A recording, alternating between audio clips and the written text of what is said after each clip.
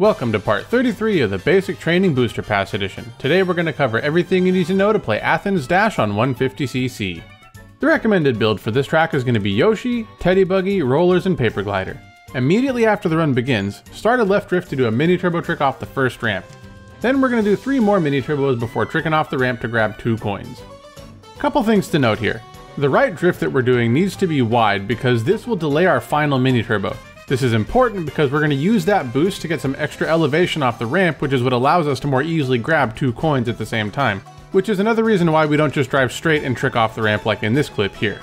The positioning required to grab the 2 coins is pretty tight, and if you miss it, it's not really the end of the world because there's a couple backup coins we can get later on in the run. And trust me, as we're going to see soon, the worst part of the track by far is yet to come, so we don't really want to waste a lot of time resetting here. Now, after the last trick off the ramp, wait until you go off the curb before pressing down the drift button so that you can land in a left drift. Once again, I messed that up a little bit here, but it's not going to be a big deal because really the goal is to start a right drift before getting to the stairs. Because the goal is to mini turbo trick off this ramp and land in a right drift to grab the 2 coins in the middle of the stairs. But this is much easier said than done. The setup I use is to do as wide of a right drift as possible without bonking into the wall so that I'm on the left edge of the ramp by the time I get to it. Then, just before going off the ramp, start holding right as you do this trick. This should allow you to either grab the coins directly or else buy you enough time to do some minor course correction. But in either case, after getting the super mini turbo, do a left hop to release and then trick off the ramp. For the first mushroom shortcut, you want to use the mushroom well before getting to the off-road so that you can take as tight a line as possible. And then after building up an ultra mini turbo, do a right drift to do some glider vectoring. You may have to hold a down or 6 o'clock position on the joystick for a bit because at the end of this glider is a stone platform that's deceptively tricky to dodge if you don't know it's coming. But once you get over it, land in a wide left drift, build up a mini turbo, and then take a super tight line around this turn, only widening up once you've passed the dirt hill on the left. Release the ultra mini turbo, and then this. This is the second and much more aggressively infuriating of the blind setups, and let's just get the tricky bit out of the way first. If you want to take this shortcut without being flung into the next decade, aim your cart for this little gap in the wall at the end of the stair section before going off the ramp. Then use your mushroom as soon as you land. There's a tiny bit of leeway here, but if you're too far to the left, the hill will act like a ramp and kill your run. And if you're too far to the right, you'll run into these 2 trees on the right, which will kill your run. The other thing to point out is the left hop right drift wall bonk that we did. This is intentional because it allows us to stabilize our line while buying enough time to mini turbo trick off the first ramp.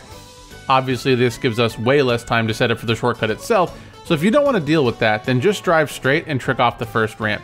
But do note that you still want to drift off the second ramp since this allows you to build up an ultra mini turbo before tricking off the stairs.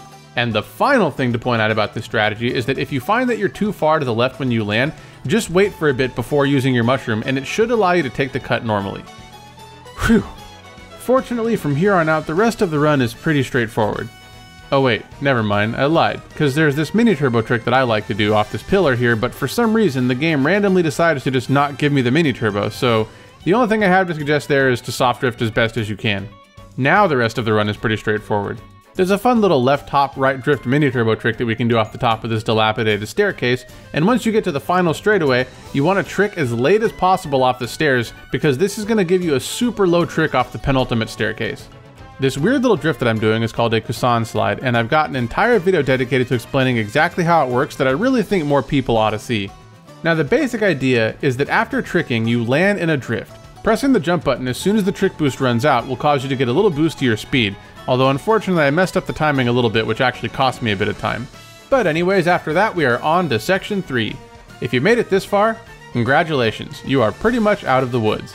Right hop into a left drift off the middle of the staircase so that you can charge a mini turbo in midair, and then upon landing use your mushroom and go off the hill a bit to finish charging the ultra mini turbo. Then, right drift to do some glider vectoring off the last ramp. You want to hold something like an up left or 10 o'clock angle on the joystick to get back onto the track as quickly as possible, because what we want to do is land on the final ramp at such an angle so that when we trick, we'll get a little bit of airtime and land back on the ledge to actually get 2 tricks here. This is way easier if you don't do the glider vectoring, but it's also way slower. The rest of the run is pretty self-explanatory, so let's talk a bit more about the track while checking out my current personal best. And by the way, if you found this video helpful so far, I would really appreciate if you could leave a like and a comment to let me know, because this helps push the video out in the algorithm, which is by far the best way to support the channel. Thank you very much, I really do appreciate it. Now, Athens Dash. Playing this track is like being in one of those relationships where when you first start dating, everything's great. You laugh at all each other's silly jokes, you have those playful little arguments over who's gonna hang up first, and then 5 months in you start to realize, you know, this person's actually kinda mean. And despite all your efforts to turn the relationship into something healthy and worthwhile, you realize that no matter how hard you work, you're only gonna ever end up hurt. Literally, my hands hurt so f***ing bad, y'all, you have no idea. Okay, all jokes aside though, I actually do really love this course, and it might be my favorite city course in the game. It's a track that seems completely intractable at first glance, especially when it comes to the second mushroom shortcut. But just when it seemed like I was never gonna be able to get a run together, I took a step back, watched what happened during a successful run, and got to work developing at least a semi-consistent setup for it. And once I got that down, the rest was history. I guess what I'm saying is that this is a very difficult course, and there are a ton of strategies and minute details that are going to make you want to pull your hair out. And while it is frustrating to learn for sure, it's a frustration that's born more out of knowing that you can make it happen and just needing to figure out how.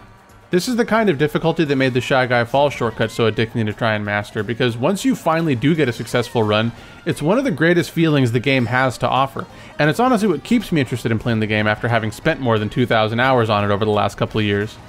Now to be clear, it's not that I'm saying the course is perfect by any means. I still do think the coin lines are pretty obnoxious here, and I'm not a big fan of having to set up drifts well before you can actually see what you're drifting towards. But at the end of the day, these really are just minor gripes on what I find to be an otherwise fantastic track. And that's everything you need to know to play Athens Dash on 150cc.